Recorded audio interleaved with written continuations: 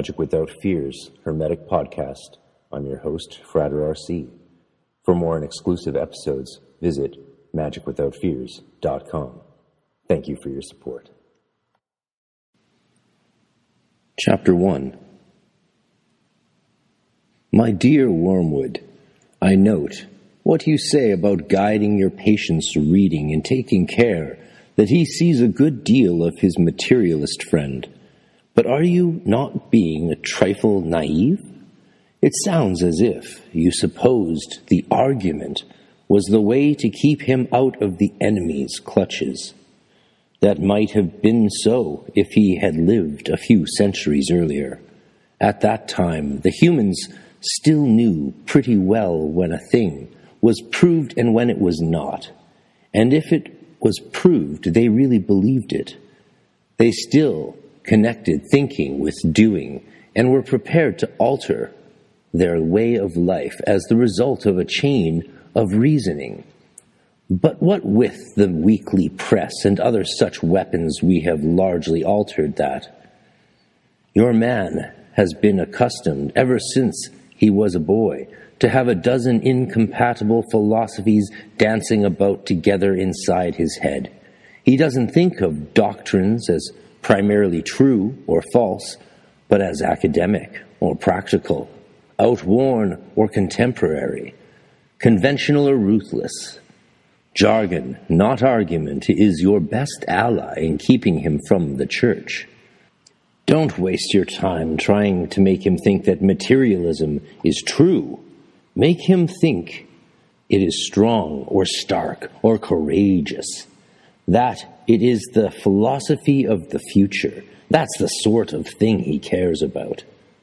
The trouble about argument is that it moves the whole struggle onto the enemy's own ground. He can argue too, whereas in really practical propaganda of the kind I am suggesting, he has been shown for centuries to be greatly the inferior of our Father below.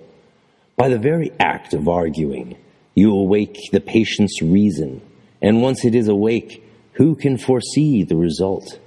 Even if a particular train of thought can be twisted so as to end in our favor, you will find that you have been strengthening in your patient the fatal habit of attending to universal issues and withdrawing his attention from the stream of immediate sense experiences. Your business is to fix his attention on the stream. Teach him to call it real life, and don't let him ask what he means by real. Remember, he is not, like you, a pure spirit. Never having been a human, oh, that abominable advantage of the enemies, you don't realize how enslaved they are to the pressure of the ordinary.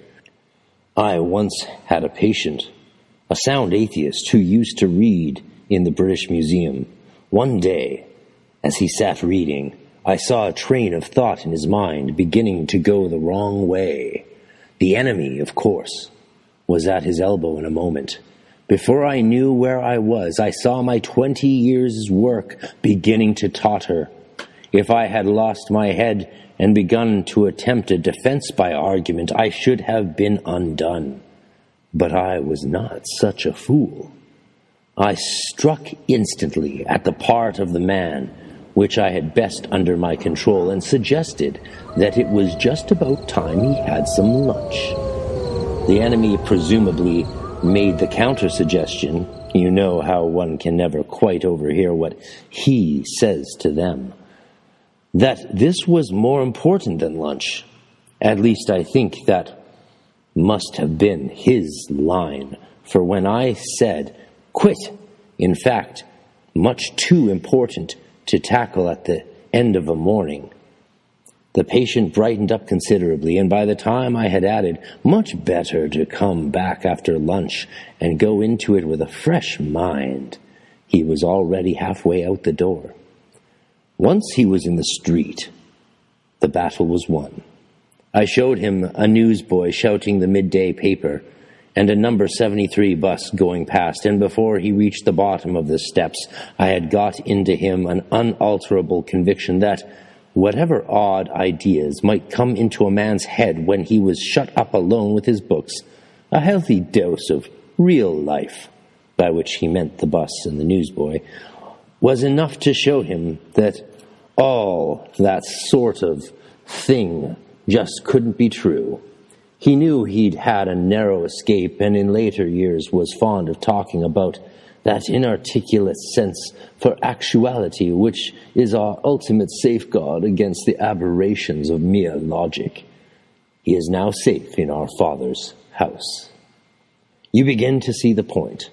Thanks to processes which we set at work in them centuries ago, they find it all but impossible to believe in the unfamiliar while the familiar is before their eyes. Keep pressing home on him the ordinariness of things.